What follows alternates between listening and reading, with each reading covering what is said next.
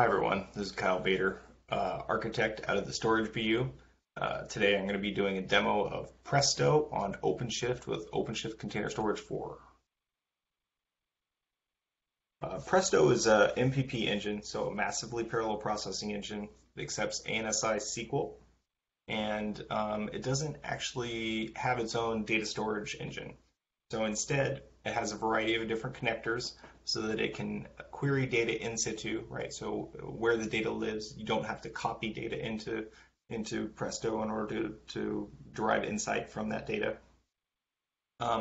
And there's really a wide variety of different connectors that are available, right? So whether you're going to query data in a Ceph or Amazon S3 based data lake, or if you have some, let's say you have a AMQ Streams Kafka cluster you want to pull some data out of, or a MongoDB instance, or even just kind of a relational database, whether it be like an open source variant like MySQL or Postgres, or if you have kind of a more enterprisey like Microsoft SQL Server database that you want to pull data out of, there are connectors that have you covered for Presto. Now, of course, you can interact with Presto via the CLI, but some folks would much rather use kind of a more sophisticated kind of data visualization tool like Tableau or MicroStrategy or Superset, and all those are available. You can kind of connect over an ODBC connection to a Presto cluster. The Presto community is pretty vibrant, right? So it's used by a number of very large practitioners. You see, we have the Airbnbs and the Netflix and the Lyfts or the Nasdaqs or the FINRAs, right? That are using Presto at scale. But you also have folks like Amazon who have created a managed service based on Presto's technology. So the Amazon Athena service is using Presto behind the scenes, and then it's also used by a number of different Red Hat customers and partners, which is always interesting as well. So why Presto? I mean, it's a community-driven open source project, right? So they're open source brethren. There's this separation of compute and storage that I was talking about. So because compute and storage are separate, you can scale the compute very easily, right? There's there's no data that has to be reshuffled. The data is in situ in a variety of different data sources, so you don't have to pull it in. You don't have to ETL it into like a Presto storage engine in order to make use of it. It's super high performance. There's those practitioners that have clusters that number into the thousands, right? And it's very fast. And then because it's not tied to a Hadoop vendor or a particular storage vendor or a cloud vendor, right? You can run it anywhere. You can run it on anybody's cloud. You can run it on premises. It's a technology that is not associated with any sort of lock-in, which kind of really resonates with the OpenShift story, right? You can use Presto anywhere you have OpenShift, which is in any cloud, hybrid cloud, on-premise, whichever.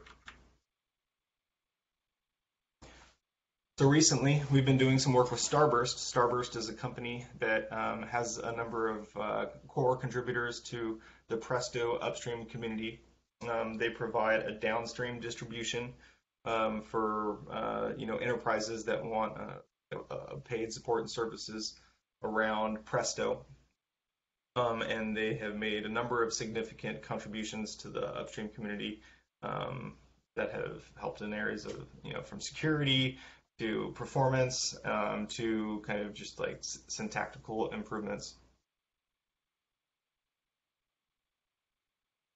Now, the most recent contribution that we have kind of done in conjunction with Starburst was making available an operator in the OpenShift catalog. So if you go to the catalog, the big data section of a catalog in an OpenShift 4.2 cluster, you'll see that there's a option to deploy a Presto operator through the OLM, and that will add custom resource definitions to your Kubernetes cluster so that you can declaratively define some custom resources that will result in a Presto cluster. Now, a Presto cluster is going to be composed of a number of parts. You'll have the coordinator, which is going to receive the queries, plan them out, and then distribute the tasks to a number of workers. Those workers are going to source the data from the variety of different data sources, do any sort of shuffling and filtering as necessary for the query. And there's also an auto-scaling component, right? So if the query load is high, additional Presto pods can be automatically provisioned. And then finally, there's the Metastore service. In a lot of cases, like in data lake use cases, the data is not necessarily stored in conjunction with the schema, and so this Metastore service gives you a separate place where you can store the schema for your particular tables. Now in this demo, part of our data is going to be stored in a Ceph object store. And so we're going to be using the Hive connector to access that data. So in the configuration for the Hive connector, you would provide your endpoint, and then your credentials, right? Your access key, your secret key. And then we have our schema definition, right? So you can think of a schema as like a database, right? So it's like create schema or create database. In the Hive catalog, this particular schema we're going to call S3 export, right? And then you provide a location, right? So whether the data is located here, or if you want to create a new table, and because you're going to insert, then the new data will be stored here inside this database. Once you've created that database or schema, that you can create tables within that schema or database.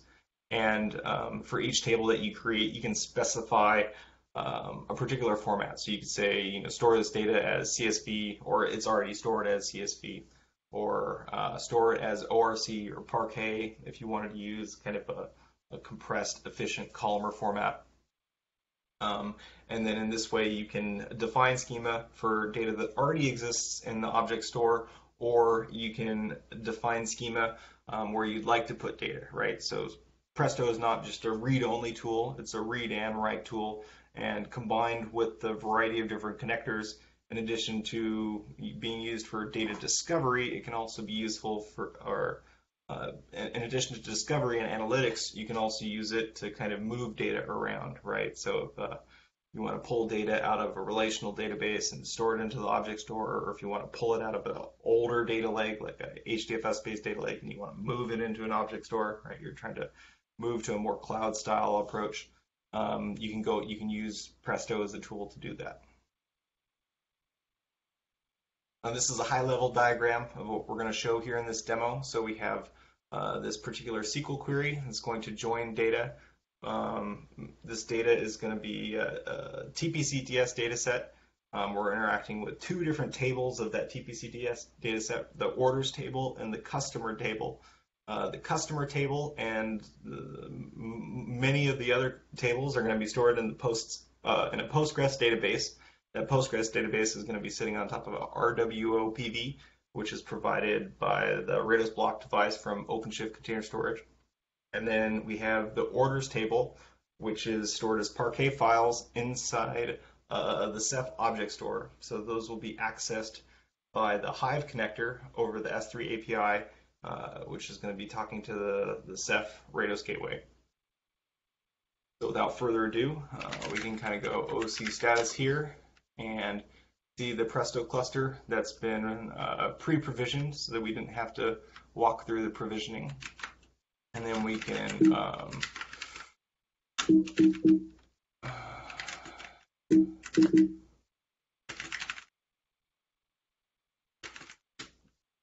RSH into the coordinator here.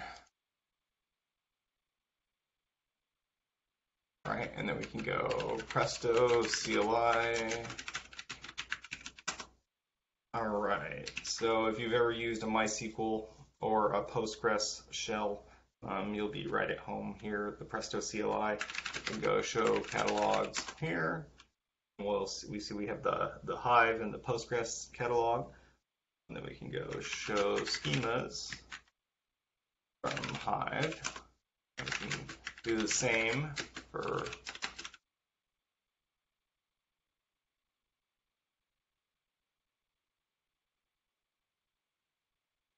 plural, right? And the public. So we have the public schema in the Postgres catalog, and then we have the Ceph schema in the Hive catalog. So we can show the tables in each of those.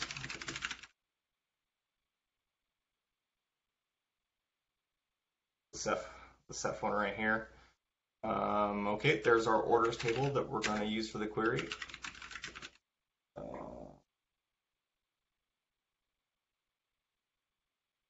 SQL.public. And then here's the rest of the Postgres tables right here. So this is the customer table that we're going to interact with. We can go ahead, and so what we have here is we're selecting the market segment. We're going to count the matches that we have from the orders table in the Ceph schema in the Hive catalog, and then join it with the Postgres customer table. And then we're going to sort it by those that have an account balance over 1,000, and then group them by market segment.